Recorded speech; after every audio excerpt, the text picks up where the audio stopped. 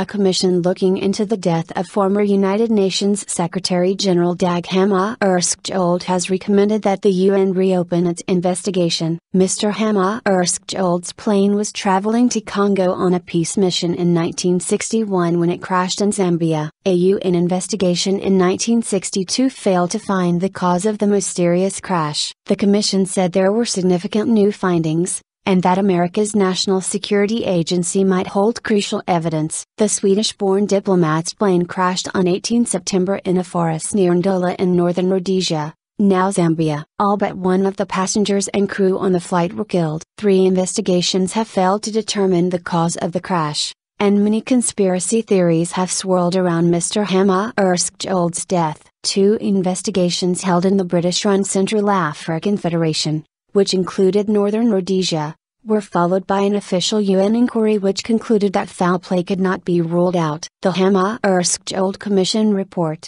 written by 4 international lawyers, said there was significant new evidence. It said the claim of an aerial attack, which might have caused the descent of the plane by direct damage or by harassment, was capable of being proved or disproved. The report said that given the NSA's worldwide monitoring activities at that time, it is highly likely that the radio traffic on 18 September 19, 1961 was recorded by the NSA and possibly also by the CIA. The report said, authenticated recordings of any such cockpit narrative or radio messages, if located, would furnish potentially conclusive evidence of what happened to the DC-6. The Commission said it had made Freedom of Information Act requests to the National Security Archive, which were rejected on national security grounds, but that an appeal had been lodged. The report concluded that Mr. Hammarskjold's death was an event of global significance which deserves the attention both of history and of justice.